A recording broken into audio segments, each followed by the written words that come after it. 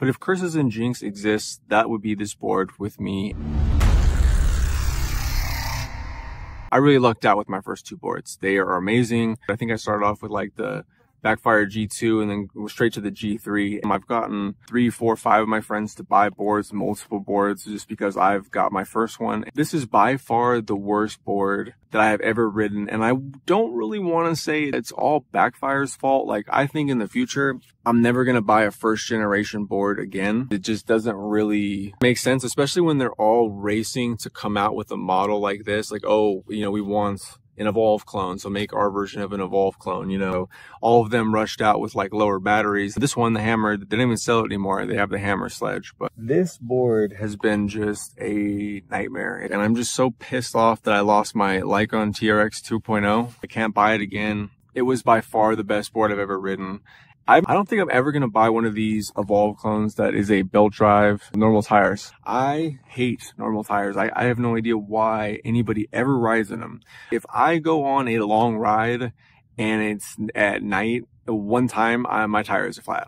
And when I've had normal rubber wheels or even cloud wheels for so long, it's just like, man, the board just always worked. You know, that's what I liked about the G2 and the G3 was that they just were so well rounded, you know, enough speed, enough battery. Like, you didn't really feel gypped in any area. Like, initially I was extremely disappointed with the battery in this, especially because the Hurricane like went on sale like a month later, which has almost like 1.5 times this battery. And so that was the first thing I was let down with. So it doesn't have that much range. And then, so like there's these adjust the belt tension. So like when you put a new wheel on, you make it so it's like just the right amount of tension. Well, we were trying to unscrew those.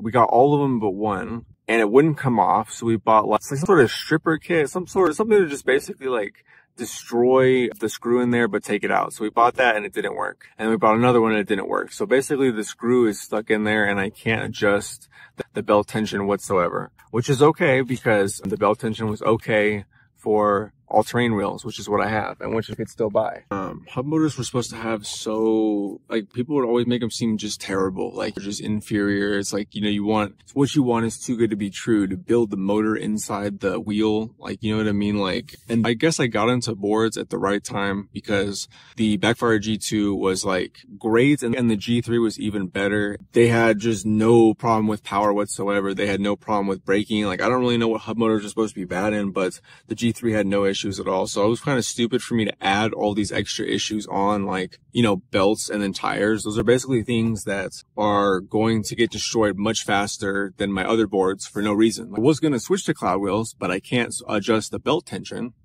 So I'm not going to switch to cloud wheels, and I'm just going to kind of ride this Backfire Hammer out. And I have a good old flat tire in one of these. I don't know how to change the inner tube, but when I do, I am never riding in the dark ever. Because I waited for my friend to fix it. We fixed it. He's like, oh, I'm going to go home. You want to just like ride with me halfway home? Sure. It was in the dark. Boom. Next day.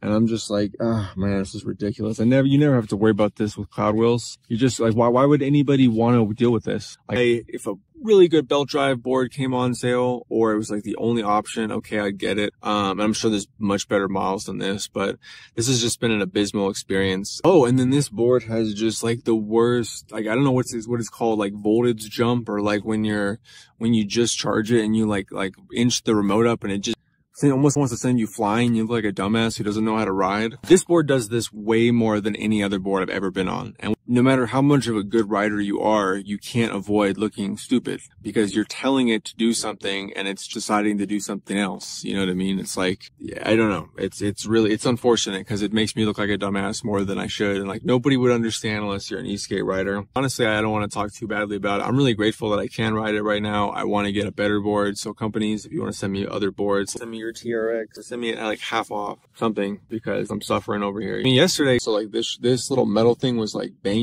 as I was driving, like going, and like I felt like I was more annoying than cool. I just didn't even want to be riding it. So it's just like, this board's just not for me. I need to get something that's just easier to use. And I think their main problem is probably the voltage sag, like, and battery.